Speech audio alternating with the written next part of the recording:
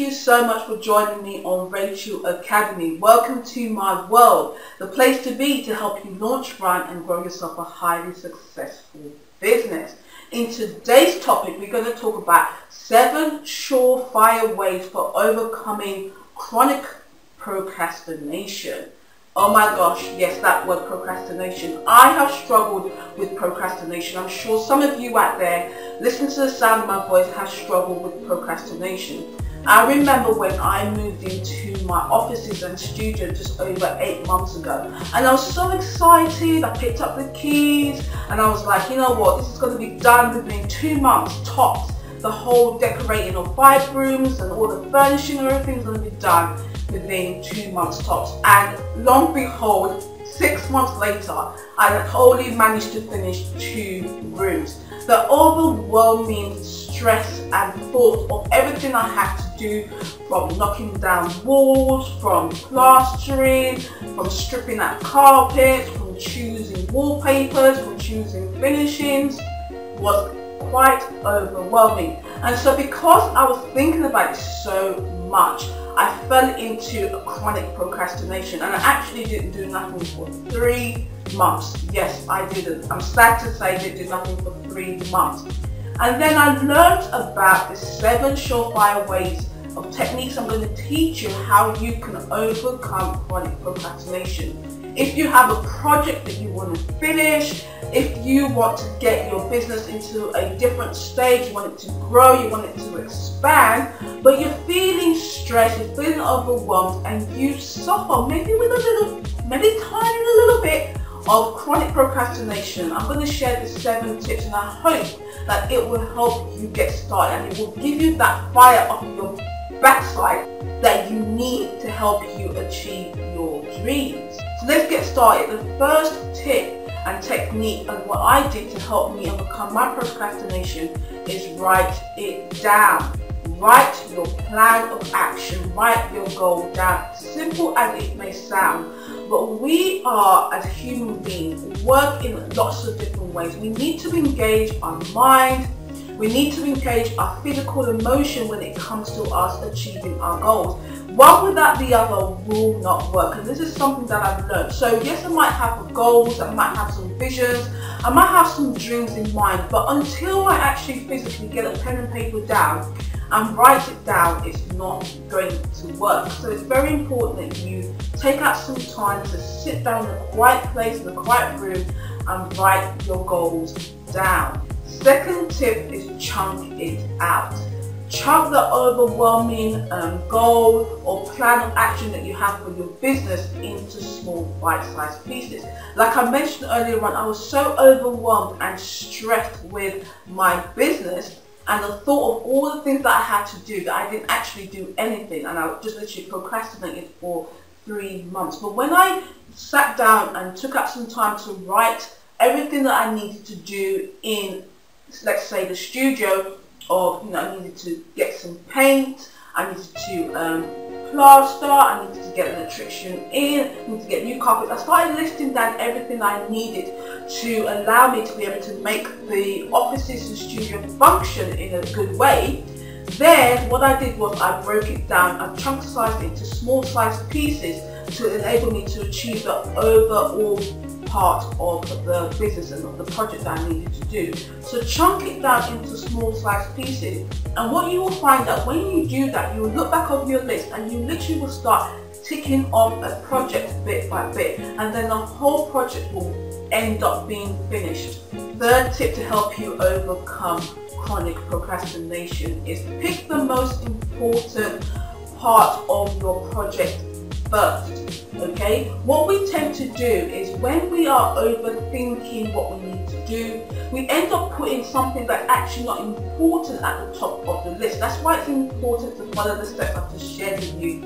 First is write it down. When you write it down, then you can see on a piece of paper that maybe your first one that you wrote down as number 1 important thing actually isn't that important. And number 3 is actually more important than number 1. A great question I ask myself is, if I had 2 hours today to put it into my business, what would I do first? So if I put an urgency and kind of narrow down the focus, if I had 2 hours to give to my business today, what would I focus on first? And this will allow you to help you put at the top of your list the most important thing to you and your business. Fourth tip to help you overcome chronic procrastination is get an accountability partner. This is a good tip. It definitely worked for me really, really well. Obviously, I had my husband, which I'm absolutely blessed that I had. And, he kind of gets on with his own thing and allows me to get on with my own thing. But what I did was I brought him into the mix and I allowed him to get involved in the project of, finishing and doing the studio and the offices. And so I got him involved in choosing paints and choosing furniture and what I should do first and what he would think would work. And this was very good to help me build an accountability partner to help me finish my project. And I will say for you is that you should choose an accountability partner, someone that's not going to judge you if you don't achieve the goal, but also someone that will kick you up the butt to help you achieve that goal. So an accountability partner that will help you see your goal right from the beginning stages right to the end. This will help you overcome chronic procrastination. The fifth tip is put your money on the line. This works really well and it definitely worked for me. So what I did was I got my family involved in my studio and offices project of redecorating and obviously getting ready to launch. It's not finished yet, but we have probably about 2 months left and we're going to be doing a launch party, which I'll be doing a video and I'll be showing you guys the whole stage of us getting open, which I'm so looking forward to. But put your money on the line is a great tip. So what I did was I told my children what I want to achieve and when I want to achieve it by, and if I didn't achieve it, they would be getting some extra pocket money. And you should have seen their faces when I made the suggestion to them, and you should have seen my face when I made the suggestion. But I knew that if I didn't do it, I was going to be shortfall of maybe 50 to 20 pounds. So that gave me the motivation to make sure that I achieved the project. And when I said I was going to achieve the project, so this is a great tip for you, to help you overcome chronic procrastination. Put your money on the line. Sixth tip is picture it done. Visualization is a great tip and it's worked for me definitely in growing my business and expanding my business. From my bedroom office to now owning my own studios and offices, is I visualized it. It took 14 years to get me to the stage, but when you visualize, what it does, it stimulates the mind and it stimulates your emotions. When I use visualization, I use pictures, I go online, I spend 10 to 20 minutes looking at scenery, looking at surroundings, especially when I was looking for a property to lease out for my studio and my offices. It took me a whole year to find the property, but I was constantly visualizing the bigger picture, focusing on the bigger picture and looking at what I wanted to achieve. So I would look at furniture, I would go to furnishing shops, I would look at go to B&Q and look at paint. I was getting involved, get my emotions involved. I was looking at the bigger picture.